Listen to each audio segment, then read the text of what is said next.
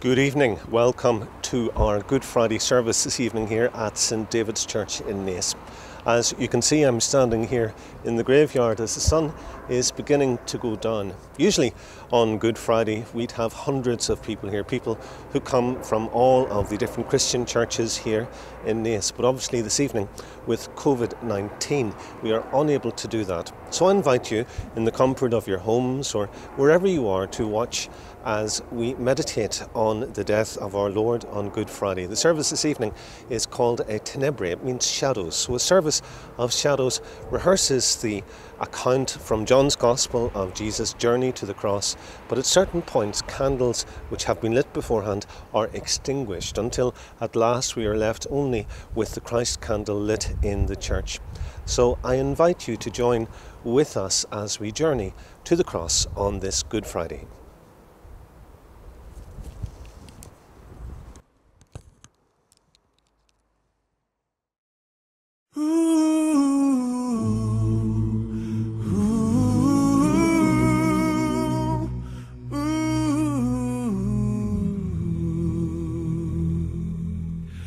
Were you there when they crucified my Lord?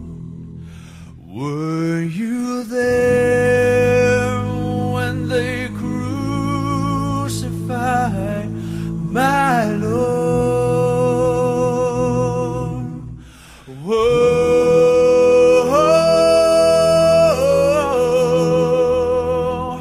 sometimes it causes me to tremble, tremble, tremble. Were you there when they crucified my Lord? Were you there when they laid him in the tomb? And were you there when they laid his precious body in the tomb? Oh, sometimes it causes me to tremble. I tremble. And were you there when they laid him in the tomb?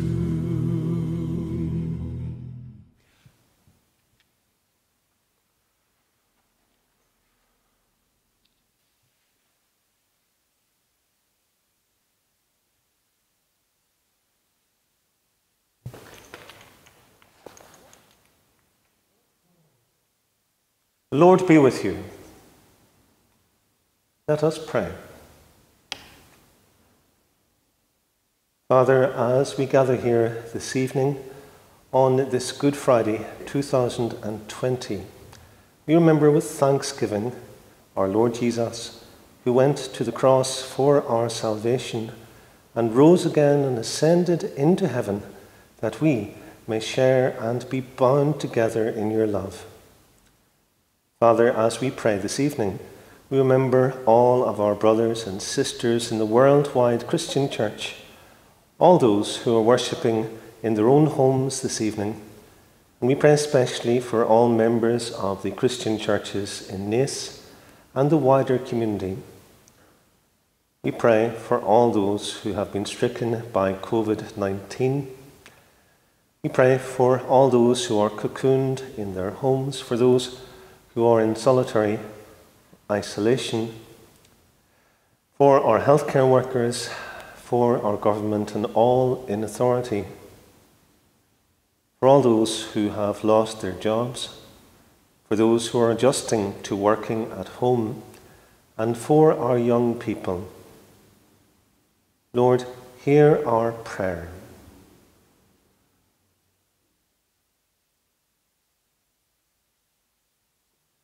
As I read through the Passion at various points, a candle will be extinguished. Perhaps you might want to light some candles at home. There are 14 candles in total.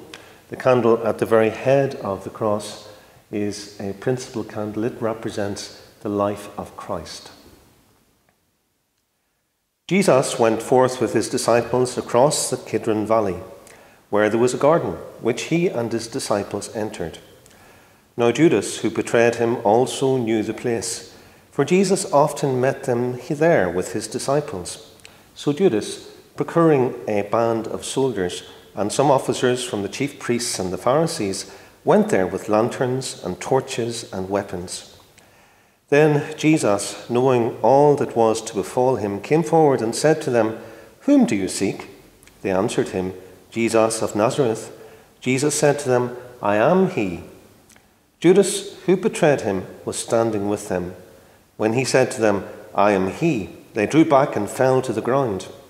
Again Jesus asked them, "Whom do you seek?" And they said, "Jesus of Nazareth." Jesus answered, "I told you that I am he, so if you seek me, let these men go." This was to fulfill a word which he had spoken, "I did not lose a single one of those whom you gave me." Then Simon Peter, having a sword, drew it and struck the high priest's slave and cut off his right ear. The slave's name was Malchus.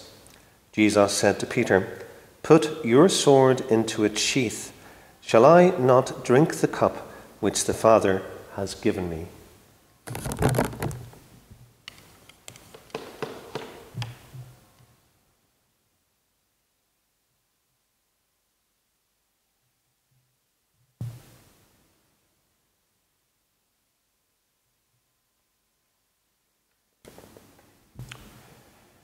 So the band of soldiers and their captain and the officers of the Judean authorities seized Jesus and bound him. Firstly, they led him to Annas, for he was the father-in-law of Caiaphas, who was high priest that year. It was Caiaphas who had given counsel to the religious authorities that it was expedient that one man should die for the people.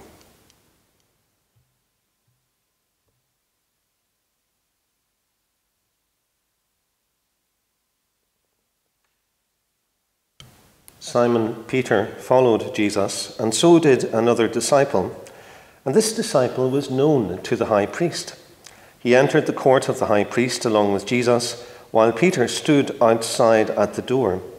So the other disciple, who was known to the high priest, went out and spoke to the woman who guarded the gate and brought Peter in. The woman who guarded the gate said to Peter, "Are you not also one of this man's disciples?" He said, "I am not." Now the servants and officers had made a charcoal fire because it was cold, and they were standing and warming themselves.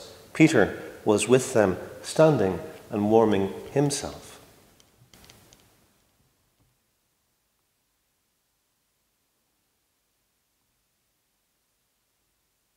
The high priest then questioned Jesus about his disciples and his teaching. Jesus answered him, "I have spoken openly to the world. I have always taught in synagogues and in the temple, where all Jewish people came together. I have said nothing secretly. Why do you then ask me? Ask those who have heard me what I said to them. They know what I said." When he had said this, one of the officers standing by struck Jesus with his hand, saying, "Is that how you answer the high priest?" Jesus answered him, "If I have spoken wrongly, bear witness to the wrong. But if I have spoken rightly, why do you strike me?" Annas then sent him bound to Caiaphas, the high priest.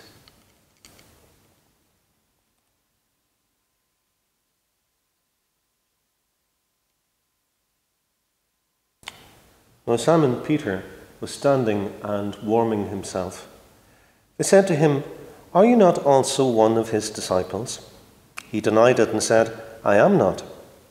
One of the servants of the high priest, a kinsman of the man whose Peter's ear had cut off, asked, "Did I not see you in the garden with him?"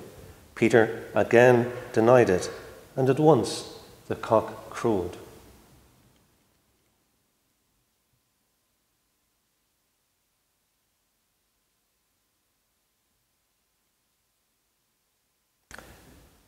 They led Jesus from the house of Caiaphas to Pilate's headquarters.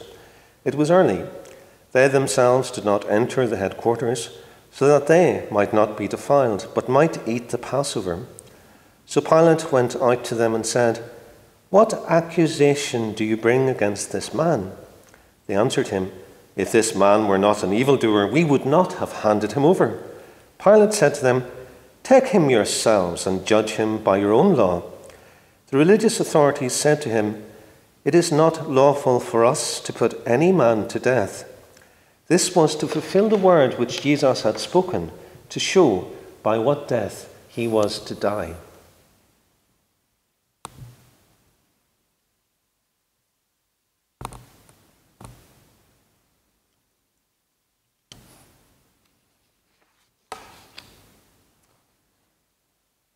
Pilate entered the headquarters again and called Jesus and said to him, "Are you the king of the Jews?"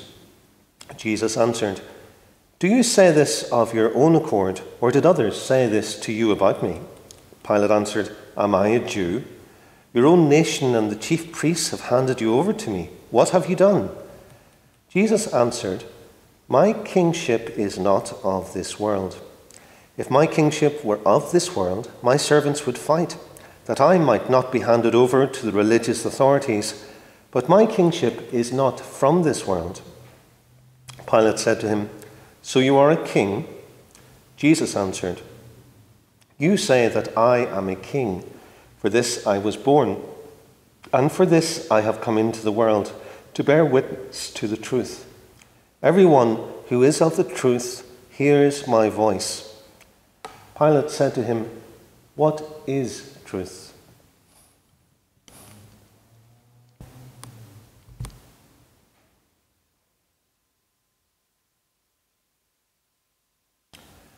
After Pilate had said this, he went to the religious authorities again and told them, "I find no crime in him. But you have a custom that I should release one man for you at the Passover. Will you have me release for you the king of the Jews?" They cried out again, "Not this man, but Barabbas." Now Barabbas was a robber.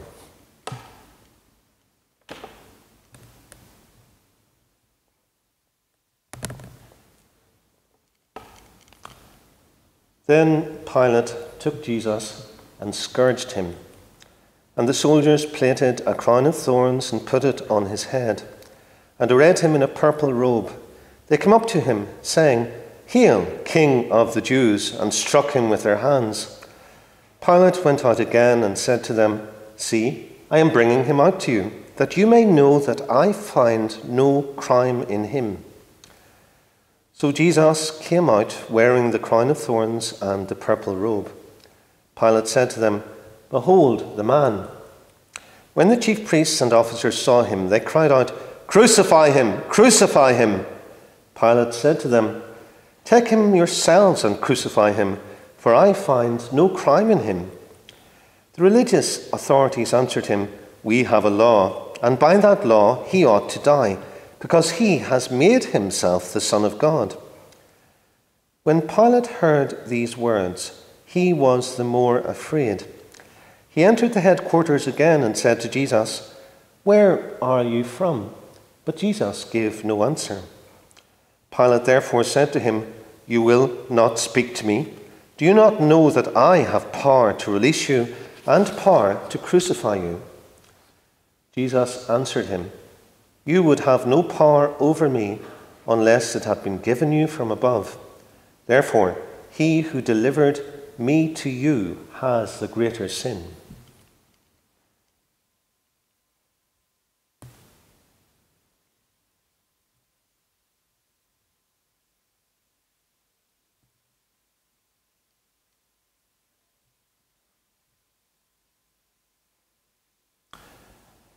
Upon this, Pilate sought to release him. But the religious authorities cried out, "If you release this man, you are not Caesar's friend. Everyone who makes himself a king sets himself against Caesar." When Pilate heard these words, he brought Jesus out and sat down on the judgment seat at a place called the Pavement, and in Hebrew, Gabbatha. Now it was the day of preparation of the Passover. It was about the 6th hour. He said to the religious authorities, "Behold your king." They cried out, away with him, crucify him." Pilate said to them, "Shall I crucify your king?" The chief priests answered, "We have no king but Caesar." They handed him over to them to be crucified.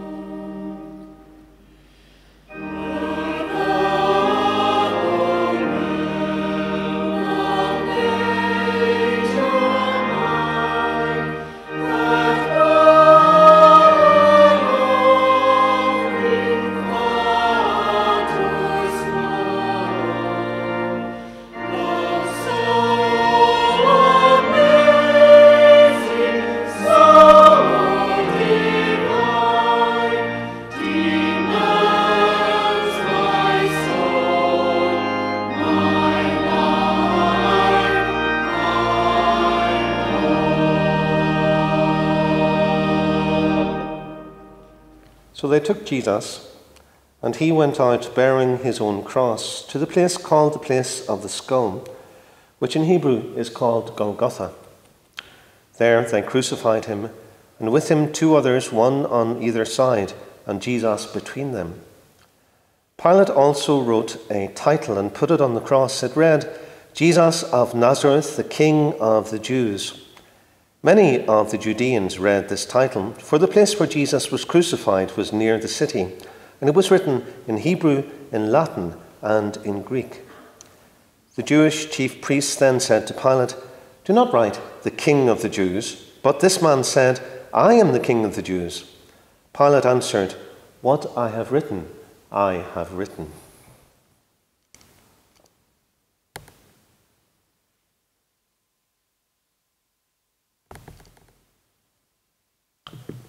When the soldiers had crucified Jesus, they took his garments and made 4 parts, one for each soldier, and also his tunic. But the tunic was without seam, woven from top to bottom. So they said to one another, "Let us not tear it, but cast lots for it, to see whose it shall be." This was to fulfill the scripture, "They parted my garments among them, and for my clothing they cast lots.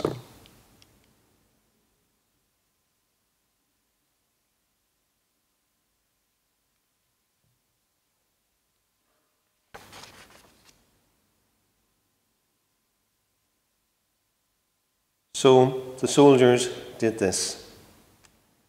But standing by the cross of Jesus were his mother and his mother's sister, Mary, the wife of Clopas, and Mary Magdalene. When Jesus saw his mother and the disciple whom Jesus loved standing near, he said to his mother, "Woman, behold your son." Then he said to the disciple, "Behold your mother." And at that hour, the disciple took her into his own home. After this, Jesus, knowing that all was now finished, said, "To fulfill the scripture, I thirst." A bowl full of vinegar stood there, so they put a sponge full of the vinegar on hyssop and held it to his mouth. When Jesus had received the vinegar, he said, "It is finished." And he bowed his head and gave up his spirit.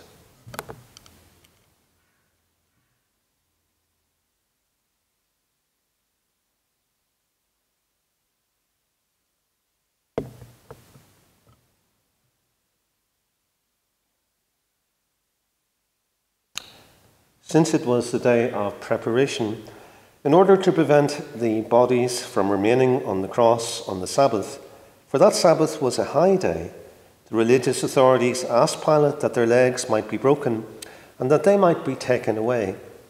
So the soldiers came and broke the legs of the first and of the other who had been crucified with him. But when they came to Jesus and saw that he was already dead, they did not break his legs. But one of the soldiers pierced his side with a spear, and at once there came out blood and water. He who saw it has borne witness. His testimony is true, and he knows that he tells the truth, that you also may believe. For these things took place that the scripture might be fulfilled. Not a bone of him shall be broken. And again another scripture says, they shall look on him whom they have pierced.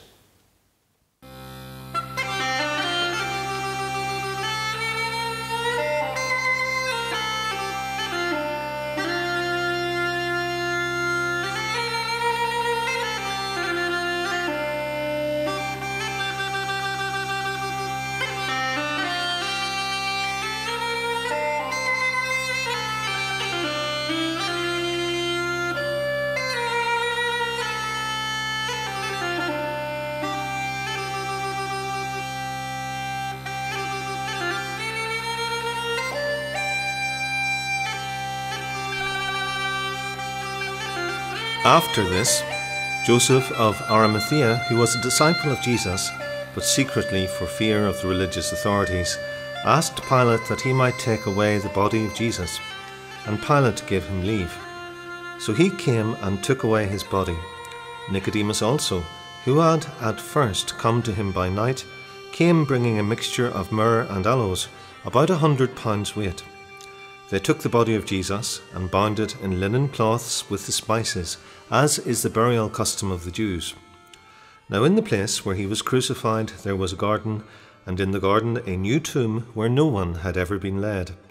So, because of the Jewish day of preparation, as the tomb was close at hand, they laid Jesus there.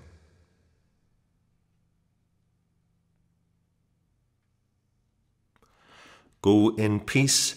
May Jesus Christ, who for our sake became obedient unto death, even death on a cross, keep you and strengthen you this night and forever. Amen.